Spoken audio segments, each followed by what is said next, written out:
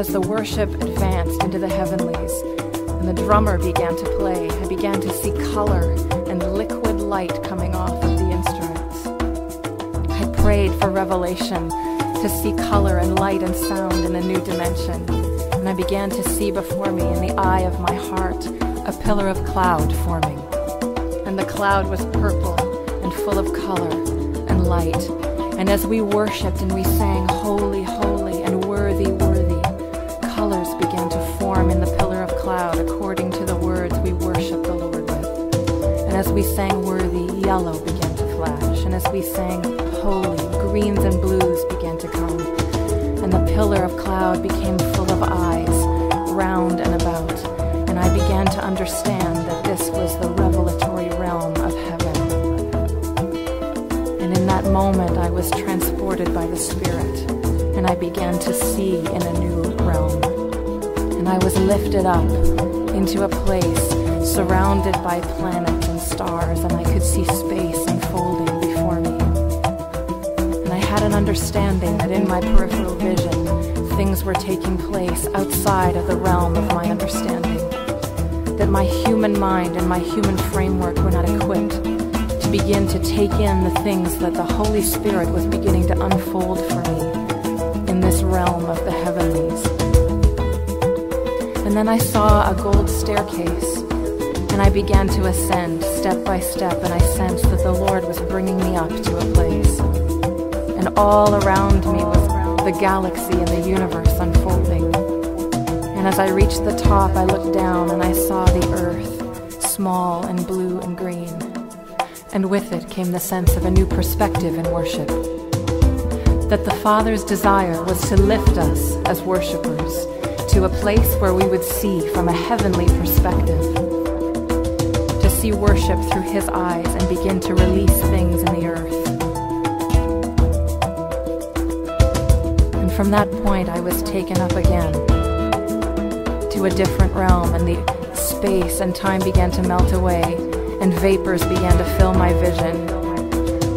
And the universe, the blackness of it and the brightness of the stars began to fade, and purples and vapors began to fill my understanding. And I saw clouds open before me, and heavenly creatures begin to amass before me.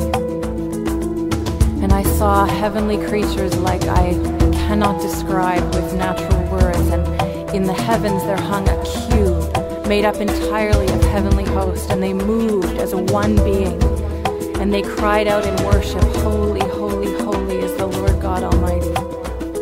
And over to my left, I saw spinning wheels, wheels within wheels, angelic hosts making up the spinning wheels, and they were dipping and diving and spinning, wheels within wheels, wheels within wheels, and worship was rising from their very beings.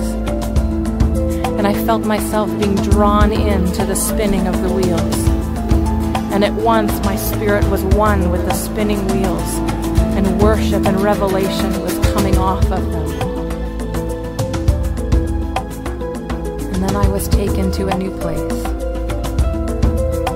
And I began to walk an invisible walkway through a large expanse of space. And there came alongside me an angel.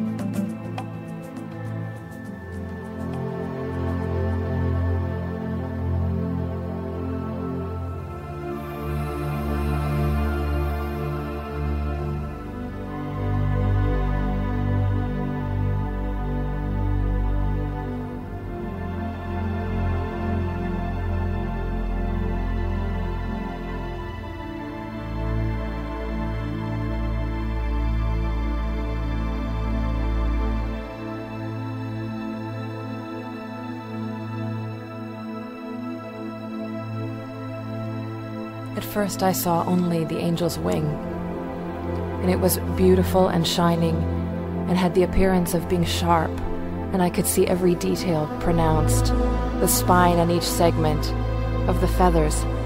And as I came past it, I was in a place that was neither space nor clouds, nor time, nor dimension.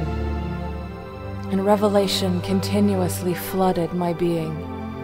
It was so overwhelming to know that there was so much activity in this place that I couldn't perceive with my human soul or human mind, and yet my spirit was being flooded at all times with revelation. And I walked suspended in the midst of this place. And as I looked at the angel beside me, he was bright and shining and unusual, and his countenance and appearance had the look of something like a razor. I can't explain it, but somehow he was sharp and gleaming like a razor blade.